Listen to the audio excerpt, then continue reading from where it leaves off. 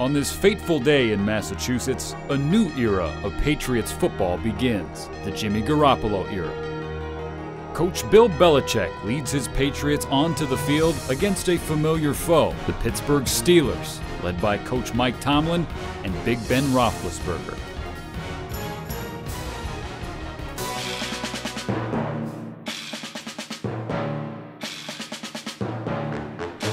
Young Jimmy struggled early on, having trouble getting a handle on the football and overthrowing his receivers. Come on! What kind of throw was that? On the other side of the football, it was business as usual for Big Ben. He tossed Patriots defenders aside, running and throwing the Steelers to a 2-touchdown lead.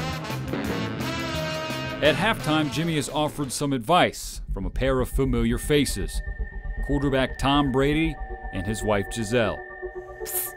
Jimmy, come over here. Giselle? Tom? What are you guys doing here? We want to help.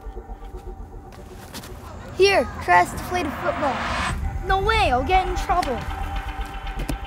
And try these Uggs.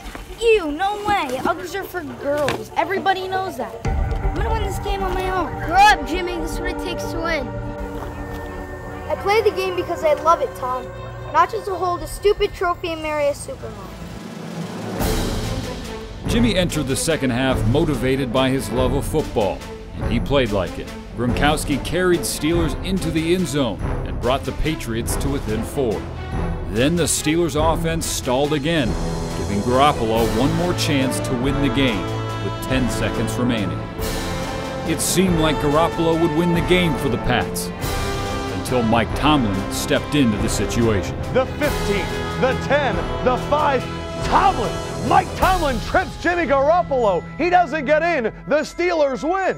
The Steelers head coach tripped the young quarterback just before the end zone and as time expired. A tough loss for the young quarterback, leaving Garoppolo feeling deflated, his dreams crushed.